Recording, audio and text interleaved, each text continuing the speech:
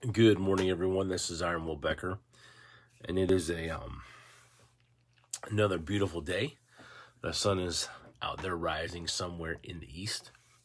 And yesterday I posted this quote: "Character is destiny," and it comes from a man named Heraclitus. I think I'm saying that right. And this comes out of the concept that our thoughts become our words, become our actions, become our deeds, become our character. And it's that we create who we are over time through the layering of habit, through the building of our character over the course of years.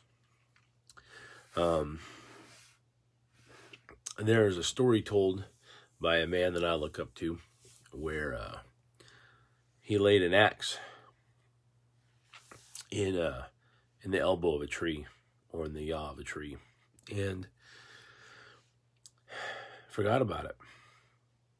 Years went by, the tree grew and grew, and it looked strong, it looked powerful. And in that tree was this axe. And one day a storm came, and the storm decimated that tree. And there in the wreckage of that tree lay that axe. Because while the tree grew up around it, it still created a vulnerability inside of it. We are people.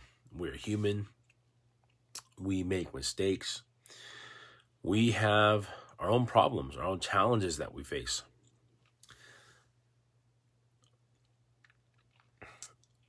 And we cannot be perfect. I do not believe it's possible for a human being to be perfect in this life. What I do believe is that we can grow and become better and better. That we can slowly over time build ourselves into a person of character.